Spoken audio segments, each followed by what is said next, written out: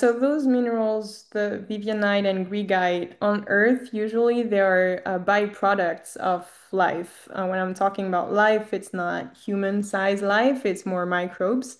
And so they're not life by themselves, but they're made of ingredients that were released by microbes. So for example, for us, we're breathing oxygen and we're releasing carbon dioxide as a byproduct.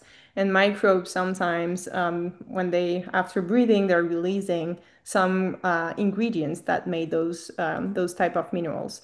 And so we found all of these, the organic matter and these two minerals in that rock. And so that's why we were super excited about it because on Earth it's related to life byproducts.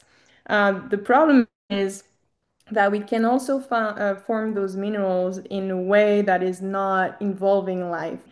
So we're not sure, and that's where we need to have these samples back to Earth and do more analysis with those big instrumentation we cannot carry on a rover. But on Earth, we can do way more, and that's why having samples from Mars to Earth would be amazing because we could do any type of analysis we would like to.